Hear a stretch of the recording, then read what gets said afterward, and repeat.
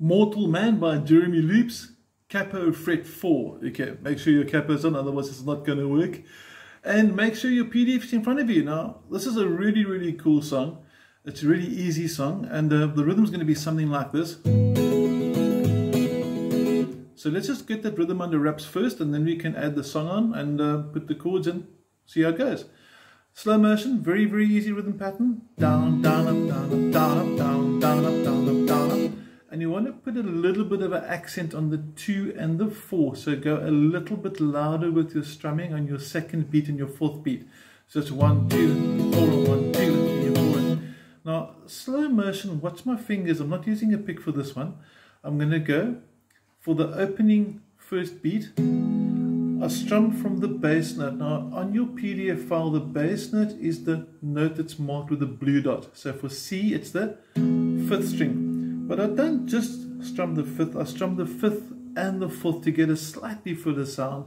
And for the rest of the 2 and 3 and 4, and I strum all 5 strings. So slow motion, okay, 1 and 2 and 3 and 4, and you can see it up close again there. Get a bit closer into the view there.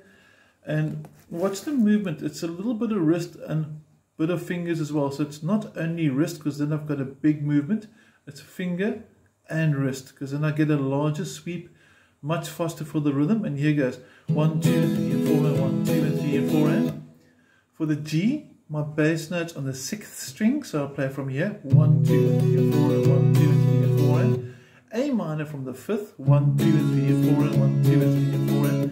And then the F major 7, there's 2 ways to play it. The way I've shown is going to be like this.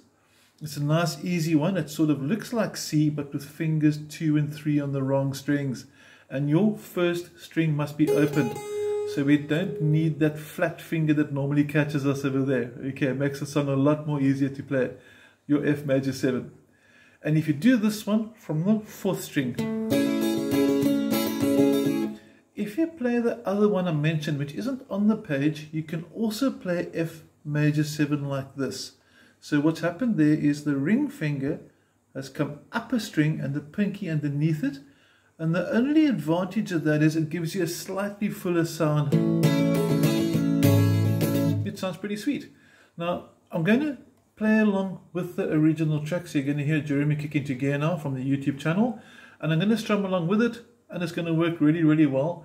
It sort of repeats itself the whole way through. Okay, check this out. Song's going to start. Okay, I'm going to catch the next cycle through, and you pick it up with it. 1, 2, 3, and 4, and we stepped out in the morning, rolled the line beneath the waves,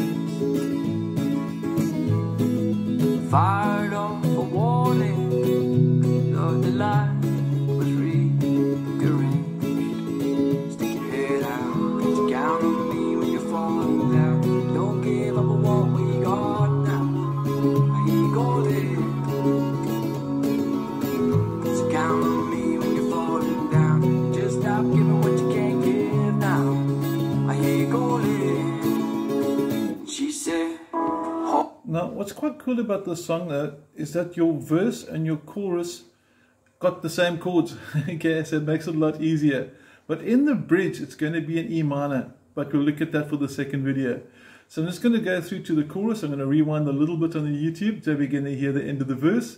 And we pick up together then on Hold My Hand, Nothing I Will Change, the Mortal Man for the chorus. And we can play along together. Okay, I'll count us in there as well. Here we go. I'm giving what you can't give now. I hear you calling. She said, hold my hand. Nothing I will change, the mortal man. Mortal man, my friend. Nothing I will change, the mortal man. Mortal man. Mortal man. And that's pretty much a song. It's a really nice song.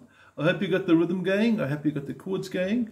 For those that like using a pick is now in hand. It's still going to sound the same.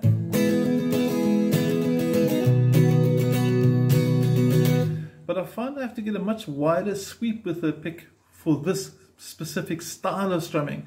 So even though, as you know, I normally always do use a pick, there are one or two exceptions. This is one of them. And the pick also gives a harder sound. If you listen to the sound here,